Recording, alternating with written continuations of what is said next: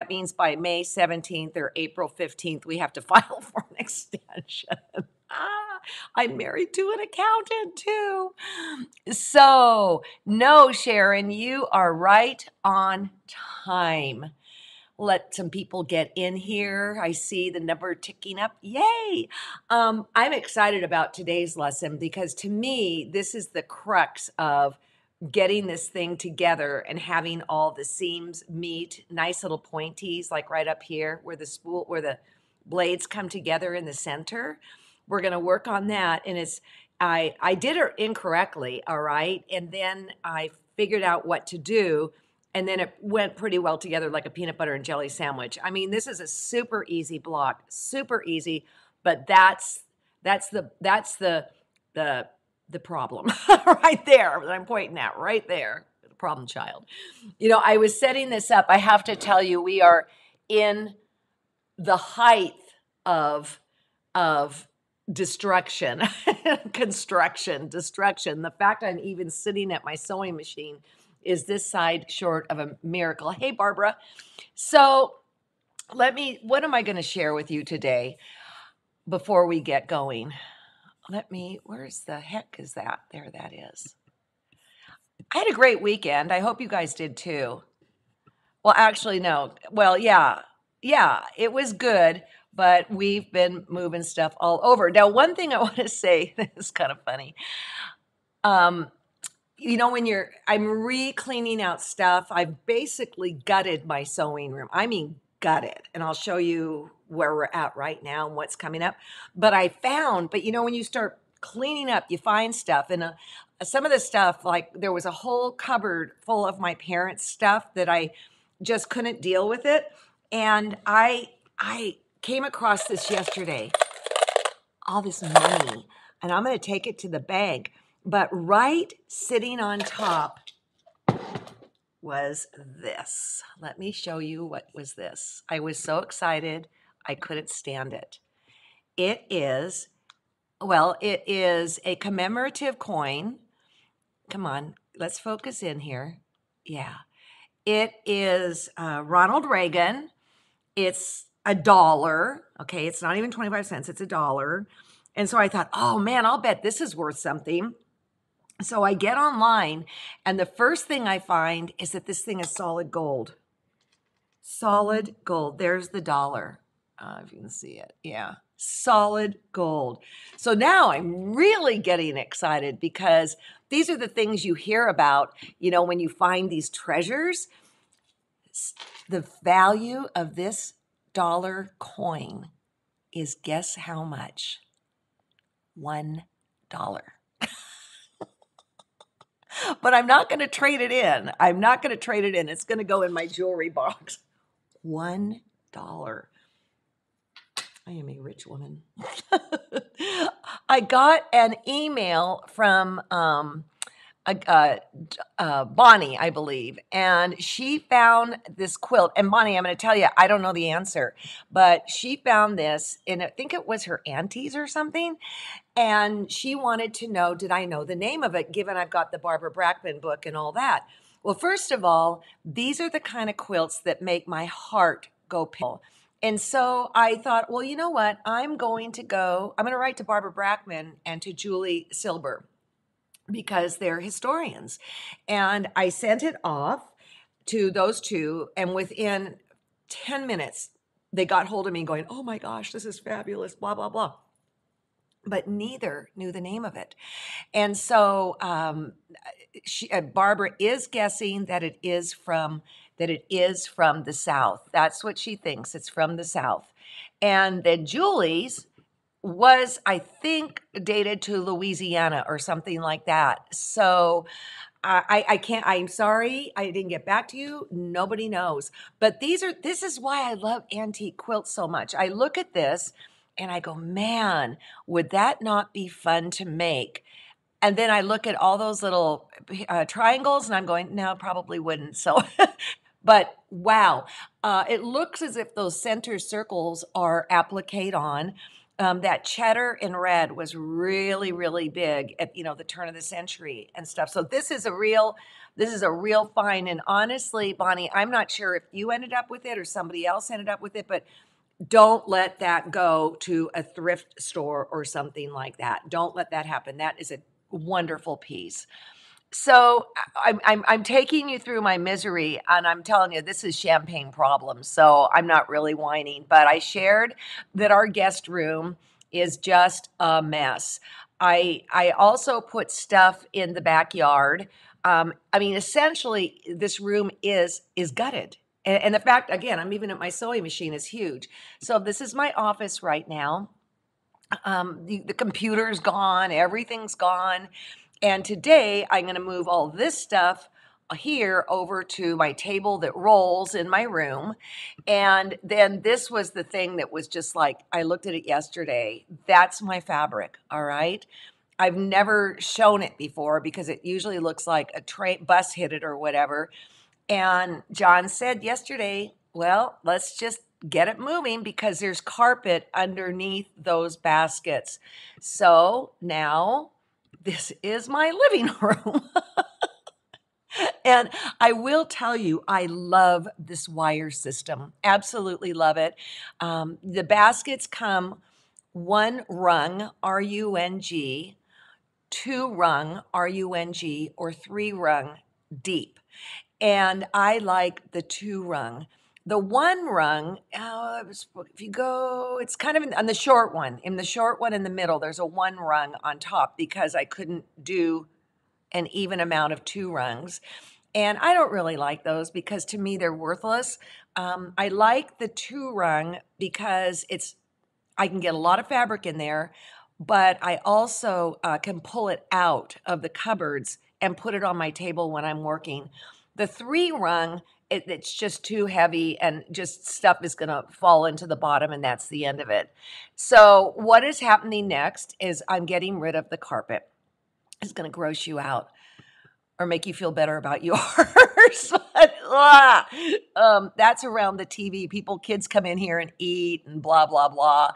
And what I will tell you is that this carpet is 21 years old. Well, I mean, to me, this would be like having carpet in your kitchen. Yuck. Or a bathroom with little boys in the house, if you get my drift. So there's this new product it's a vinyl, but it's put down in, modularly, not like a big old sheet. It is it is the most indestructible, you know what I'm saying, product next to say like a tile, which I was looking at. They've got tiles that look like wood and all of that. But then I thought that's too hard to stand on. I don't want to stand on that. So this stuff is easier on the legs. And the reason I got carpet initially was because I used to baste quilts on the floor by hand for hand quilting. I would literally T-pin the backing in, lay the batting out, T-pin the top in, and then get on it and crawl and baste it. And then I couldn't walk for 3 days. Now, with 21 years later, if I got down, I need someone to come and get me up. So that's over. And the other thing with carpet too is that so my little chair here is on rollers, and it's a pain to get in and out. All right. So that's next. So excited. Then I can move junk out of I can get the fabric back. I can bring stuff in from my from my guest room, which I have to do just in time because we're taking the kids for a weekend in about a month. And Bill, who's doing the cabinets, said it will probably be done in a month. So I'm very, very lucky about that. Okay, people are my YouTube is frozen. Well, John is working on it, Kathy. So let's talk about what we're going to do next. Again, right here, this is what we're dealing with right in here. All right. And there's certain things you have to do if you want it to turn out like that so it will go. All right. Let me go back. Oh, the other thing is I did find my third camera, but I didn't have time to set it up. I'm working in a little hole. Okay, something else, which I got a letter from Joyce, and she said, I don't know if this is a dumb question or not. No, Joyce, it was not a dumb question. I had to, let me turn this thing around. I had to go figure it out. There, Joyce. Right in here, it says LC, SCS, all right? And so I found in the front of the book what it is. It's a fat quarter, jelly roll, layer cake, charm square. And what they've done in this book, this is the book, The Quick and Easy Block Tool. You guys know I love this book like no tomorrow. They have yardage, pre-cut friendly, all right? And so this is working with pre-cuts. And I don't really understand what LC times half square for B. I mean, I don't understand that because I don't use layer cakes. I really don't use charm squares and stuff like that. But that's what it's about. So I almost even had to call Liz, my editor at C&T, and said, what is this? I still don't quite understand, but Joyce, that was not a dumb question. That was right on the money. And I just, thank you. I didn't even see it. My eyes just glazed over it. And how you use it, I am clueless. So we made a bunch of these, and I am going slower, and I've gotten letters from people saying, yay for going slower. So this is going to get into like a Sew with Alex or something like that. This is going to change now that the pandemic is over. And I'm not going to be rushing through. During the pandemic, well, I mean, we're still in a pandemic, but during the whole thing, we were stuck at home with nothing to do. And as life starts happening, we're going to slow down and enjoy the process. Okay, so using my 8.5-inch ruler, I squared this up to 8.5. All right, raw. It will finish at 8. Now, where's here, I used it as a bookmark. I asked you to prepare these last Monday, and how I prepared it was I used my Prip and Piece Fuse Light, and then I used my glue stick and finished this edge. This is the raw edge. This is the finished edge. And I will again go over machine applique today. But essentially what you do, and what I did with the first one was, also you want to line it up to the side that's got all the pieces, not the side that's long and skinny. Boy, I hope that's true. Yeah, that's true. So I'm going to line this up here, and this is what I did before. I found the center, put it on, line this raw to this raw, and I got myself in trouble. So I thought, okay, I have to really know how to mark this thing. So what I do, this is why I have this little ruler. Let me see, am I in frame?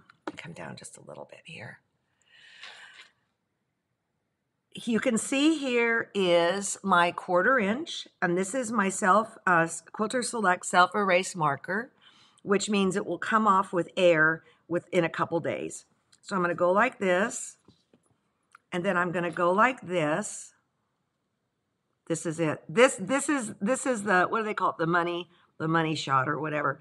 Oh, the cool thing about this marker too is, let's say you mark it wrong, you can just take off you can let it dry in a couple days, it'll go away, or you can just use this and it'll go away. Also, the cool thing with this is you can iron it and the iron will not set it.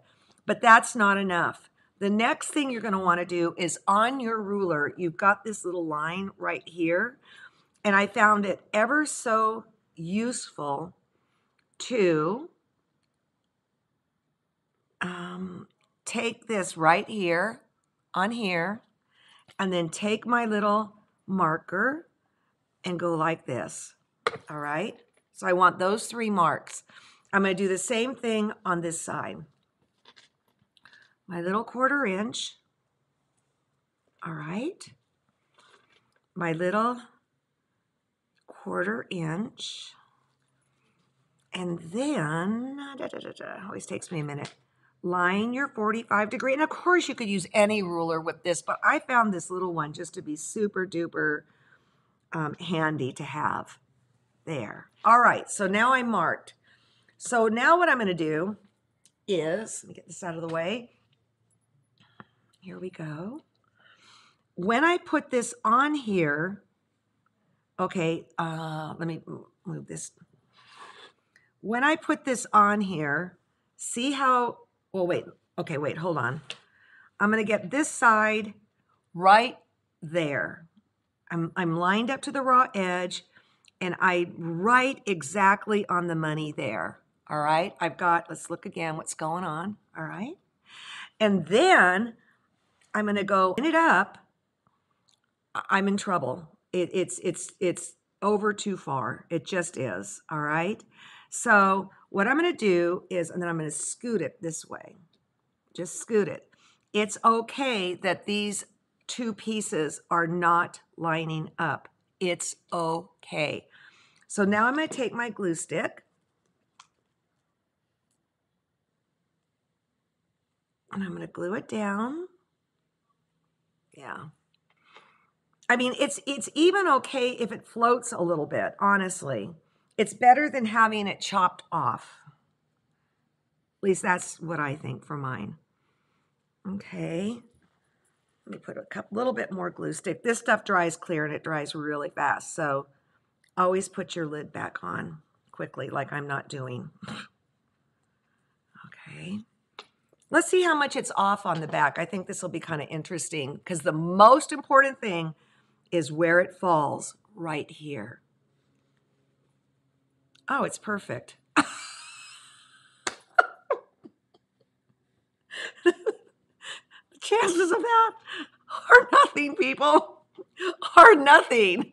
Are 0.0. So, yay. I'm going to go buy a lottery ticket. Okay. Now, okay, because I only have one camera. Well, wait, let me go back to my face while I readjust on the sewing machine. That did not happen once on that quilt, okay? Perfect. So what I'm going to do is, we will look, I'm working on my Bernina 765, which was a limited edition. It's equal to the mid-range Bernina. And I'm going to teach you how I do it on my machine. And if you have a high-end machine or another brand machine, fiddle around with it. I wish I could say, you know, on this machine you do this, but this is the machine I know, but it's kind of the same gist, okay? So is this what the add-a-quarter ruler was for? Sandy, no, the add-a-quarter ruler was when we did the flip and sew on the back of this so that we wouldn't have a ton of extra cloth. I would say go back 2 Mondays and you might find it on that video. All right. It's a version of paper piecing. It's a flip and sew. And by using the add-a-quarter, you just don't get layers and layers and layers of fabric. Okay. So thread. We are going to do machine applique. You could very well do this by hand if that's what you want. I would do the applique before you sew the whole thing together because I'm going to talk about that at the end. I got a question from one of you and there was a little bit of an issue and I want to address that. What I love to do in real life and what I did there was I used my Quilter Select White 80 weight. It's super, super fine. I used it always on the bobbin, always, and then also on the top, okay? But another thing you could use, and I think I did with the flowers, I didn't want to have to change thread every 30 seconds. So we have a beautiful monopoly, and I use clear, can't see it. But for us today, I'm going to use navy blue so that you can see it, all right? The other thing is, because everything is tore up, Shelley Tobish has a wonderful way to do this applique, but my notes are gone. I can't, I mean, I am lucky to be here with a smile on my face. So Not really. I love you guys. Okay, so let's take a look. Oh, the other thing I want to say too is I have mentioned in the past that if you're watching one of these videos and you go, that's it, I'm getting a Bernina that's over $1,000. I've been doing it wrong. Let me just tell you, this is how it rolls. If you say, that's it, I'm going to go get one today. And I think they've got some great deal, like, I don't want to say what it is, but they've got something going on right now. They always have something good going on. I will send you that $100 rebate postcard, but it's supposed to be tied to the day you made the decision. And I did not know that. So if you go, that's it, let me know and let me get it to you. And then you've got 30 days to get the machine, turn it in, and all that good stuff. Okay. So, all right. Now I took down the light on this. How can I get it so it's not so bright? Huh. Is it upside down too? Yes. That stuff kind of matters. Can we back off? Sorry for the seasickness, guys. I'm going to tune it in. Oh, there. That's pretty good. Okay. So first, okay. All right. So on this Bernina, there is what I call the quilter's playroom. And it's right here. It looks like a little quilt square. I'm going to go there. And now I've got all these different stitches that the Swiss guys decided we need to have as quilters. My two favorite stitches here are the single blanket stitch and the double blanket stitch. Ricky uses double, I use single. With this finished applique, I do not want it to show. That's the point of finished applique. This is not fused applique. This is finished applique. I must be very clear about that. So what I'm going to do with this particular stitch is over to the side here. I am going to move, you can see that it moved right over here all the way. Oh, let me go there. I'm going to go to that stitch. That always helps, right? And I'm going to move it all the way over to the side, okay? And then what I'm going to do is I'm going to lengthen the stitch to about a 3.20 or something like that. And you can see on the machine that if it turns yellow, that's you've messed with it, okay? And now I want to make the bite much, much smaller. So let's watch that number go down as, oh, I'm going the wrong way, as I make this smaller, smaller, smaller. If you're new at this, do about a 1.0. I'm a trained professional. I can get smaller than that. But, you know, you've got to have enough that this, oh, where's a pointer? That this right-hand side here floats outside the applique edge and the little bite happens. All right? And then I'm going to, we are starting and stopping in a seam allowance. So I'm not going to worry about starting with a small stitch and ending in a small stitch. When we're doing the flowers, I will, and we'll discuss it then, okay? So the other thing, now I'm going to come down here. I'm covering this so that you don't get seasick. Nice, maybe even a little bit more. I hope you all had a good weekend. So you want to use, if you're on a Bernina, I think they call this the embroidery toe or something. It's like for fancy stitches. Ooh, that's not good. What's going on right here? Let me try something. Oh, there's, let me run through this. Let's just go back to ground zero and try stitching with an ender and a starter.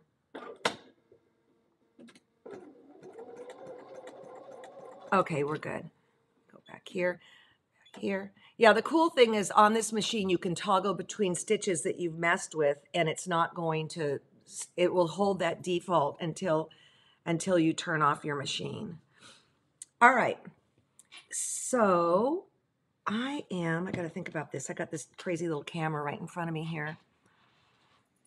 Okay, because I'm starting at a raw edge, I don't, again, have to start with anything.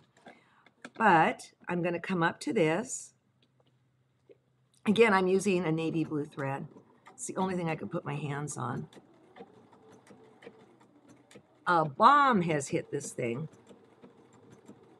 See how it's writing on the outside edge? And the fact that I've moved my needle position all the way to the right makes it so that it's easier for me to drive it properly. Okay, I'm going to show off. I'm going to see if I can take it even a little bit thinner. Let me try 0.08. Yes. Now, Shelley Tobish has another way to do this that is, again, exquisite. I couldn't figure out where it was on the site, and maybe we'll go through that again sometime. I mean, I know now what she did. She doesn't like the way the stitch goes across and comes back in the same place. She thinks it makes it too bulky. And who am I to argue with her? Her work is perfection on a platter.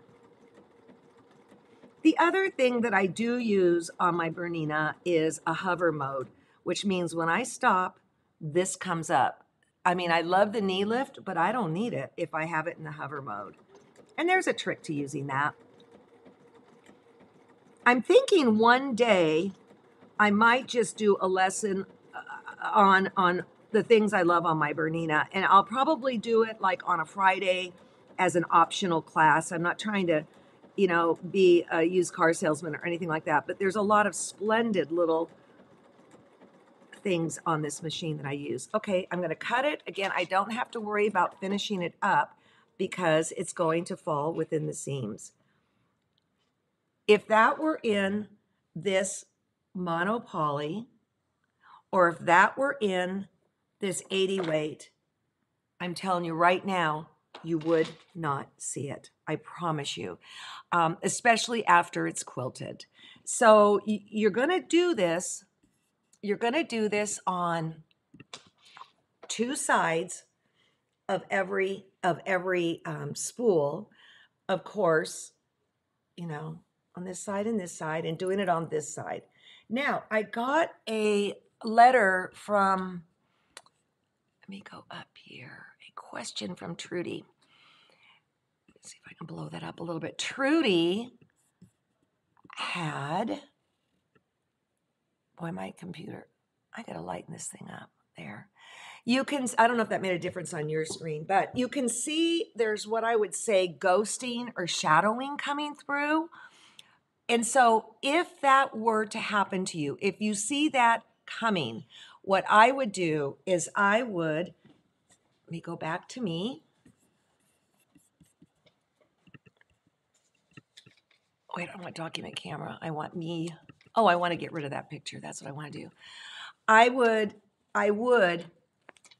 cut this out, cut out the fabric, cut it out. And you're like leaving a 1/4 inch seam allowance, cut it out. And maybe, you know what, maybe you want to do that anyways. And I'll tell you why. We did this on Print and Piece Fuse Light, and it will, I mean, this stuff washes away. It washes away about 80%. So I just added another step for you people. Okay, so let's just cut it out right now. I like that idea. Thank you, Trudy, for bringing that to my attention. So how I'm going to cut it out is this. I'm not going to cut out my Print and Piece. I'm just leave it in there. It's a foundation. But I am going to cut like this, leaving my 1/4 inch, right?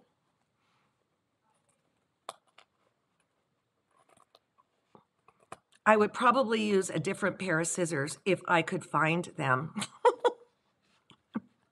I can't even find my footstools that I always put my cameras on. I don't like living this way. All right, again, champagne problems. Okay, here it's not, make sure, oh yeah, see there, that's not good. That will show through. It's kind of like when you go and put a quilt top together, baste it, you want to make sure you don't have threads all over the back. Yeah, I would do this. Yeah, we're good. Okay, so you will cut it out before we sew them together. And that is what we're going to do next. That's what we're going to do next Monday is sew them together. Okay, John's coming in with a bunch of questions. It's a number, yes, on the Bernina, it's the open toe embroidery. It's a number 20 foot. If your Bernina has dual feed and you have a 20D foot, that means dual feed, 20 dual feed, you must engage the dual feed or it's gonna just ride horribly, all right? Are you sewing on the white fabric? Yes, that's what I'm doing. I'm sewing on the white fabric, okay? And you do it before you piece all the blocks together. So you're on the white and then it goes to the other side. Yeah, yes. So yes. So you're on the white. The straight stitch is on the colored fabric. The bite is on the white. The bite is on the white. The straight stitch is on the other fabric. Okay? Yes. So John's learning how to quilt here. So you're going along the colored fabric. Yes. And it kicks over. Yeah. So you're going along the color fabric and it kicks over. Okay. You want to learn to applique? Tomorrow. Yes, remove your single hole stitch plate, and I did that. Oh, you guys, you're keeping me honest. Yes, make sure you've got your wide stitch plate on, or else you'll be very sorry.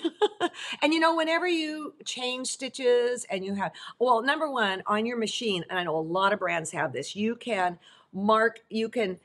override your own head. You can get in there and say, stop me if I have this throat plate on. Stop the stitch, okay? That lot, okay. I didn't do the straight seam yet. No, you're gonna make 20 of these, one on each side. And then on Monday, I'll talk about pinning these things together, okay? And how to get perfect little points. Now, the fact of the matter is on Monday, I'm probably going to have to chop this in half and put them together because I know I'm still going to be in Problem City in this sewing room. So let's see, what else? Okay, hi from New Zealand, Jennifer. I have a Bernina 780, which I love, love, love. Would also love to hear your valuable tips. Yeah, we'll do that on a Friday. All right, you guys? So for this step, you would recommend the monopoly or white on top? Yes. Yes, don't do any other color. I just did that to show you, all right? And I mean, I did it with regular thread before I had my 80 weight, you know? So I just love this 80 weight so much because it hides so much. So let me look down here. Oh, shoot. I have a Bernina and will love to have some tips. So you don't do the straight stitch seam yet, correct? Nope. Nope. All right. Well, it looks like we're all good. Okay, so this is what's going on for the rest of this week. And again, I am not rushing this. I have other projects down the pike that I'm very excited about, but I'm not going to just like that. It's too much. Okay, so for everybody. I'm going to take you on a tour of our warehouse, and then on Friday, I'm not going to be here. I am going to be up at Chico at Cindy Needham's at a secret private retreat, and we're going to make more little girls. And actually, my friend Wendy's going to be there, and she's going to learn how to make a little girl. If you haven't seen that show, I mean, I keep going on and on about it. There is a reason for that. Print and Piece Fuse Light is coming this week. You know that? Oh, some people have already gotten their Print and Piece Fuse Light. Right, the replacement, but in our shop. Oh, but in our shop. Come here, John. No, come here. Come here. Come here. He has a PSA. A PSA? A public statement announcement. Oh, is this about the Print and Piece? Yes. Oh. Don't. They had shipped us a mislabeled mislabeled. What you ended up was print and piece that you will use when we do a foundation paper piecing. So don't throw it away So if you we've got the taken wrong care stuff. of those people who had that, and now we're waiting for our shipment of the good stuff, and that should be in this week. So print and piece should be, by the end of the week, you should Who be able told to you buy that? it. Suzanne. Okay, well, she's the boss. You'll meet her. You'll meet her on Wednesday. Okay, I'm gonna go to the bank. We should play a game of how much money is in this thing. I thought I'm rich. I've got a gold coin. It's worth $1. Have a great day, you guys. I appreciate you spending your time with me. Bye-bye.